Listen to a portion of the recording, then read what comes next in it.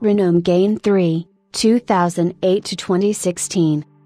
The third generation was launched in the end of 2008, to keep the range competitive. In October 2008, both the 5-door hatchback and Megane Coupe were officially put on sale.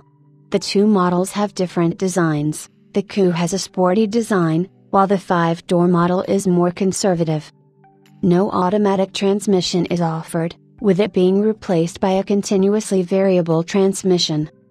A 5-door estate version was introduced in June 2009, and was named the Sport Tourer. Another addition to the range came in the form of the Coupe Cabriolet in June 2010. That year also saw the addition of a 1.4 liters turbocharged engine being added to the range. Production of the Megane's saloon derivative, the Fluence, began in Argentina in 2011, at the firm's Cordoba plant. The Megane III was also made available for sale in Argentina that year, but was produced in Turkey, and imported into the country. In Brazil, the Fluence replaced the Megane in Renault's lineup from 2011 onwards.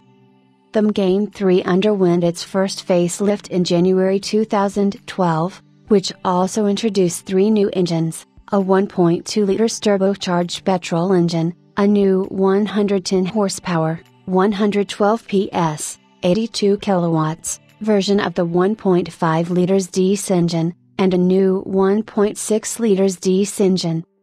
Another facelift followed for 2014, with a more powerful 128 horsepower, 130 PS, 95 kilowatts, version of the 1.2 liters turbocharged engine going on sale, whilst the styling of the hatchback, Coupe and estate versions was updated to match Renault's new model range.